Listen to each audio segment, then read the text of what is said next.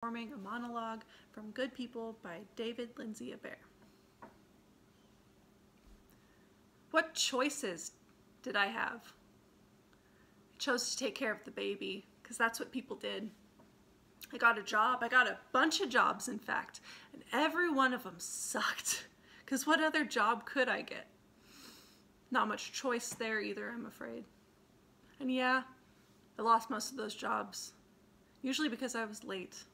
I didn't choose to be late. Shit happened that made me late.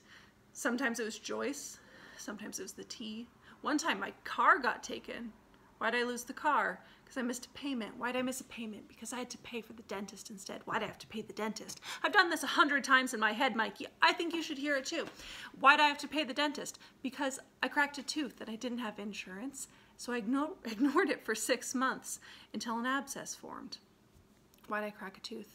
Because one night I thought I'd save a little money and I'd skip dinner, but I got hungry, so I decided to snack on a piece of candy brittle. And that's all it took, a piece of fucking candy brittle, and I was out of a job again.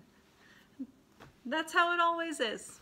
And if it's not the candy brittle, then it's Joyce's medication, or it's my phone getting cut off, or it's Russell Gillis breaking in and stealing my goddamn microwave. And you want to tell me about choices?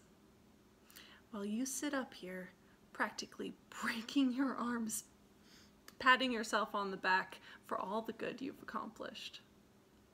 Lucky you. You made some wise choices. But you're wrong if you think everyone has them. In fact, the only real choice I ever did make was dumping you. And yeah, thought about it about 1,000,000 times since. What would have happened if I hadn't dumped Mikey Dillon?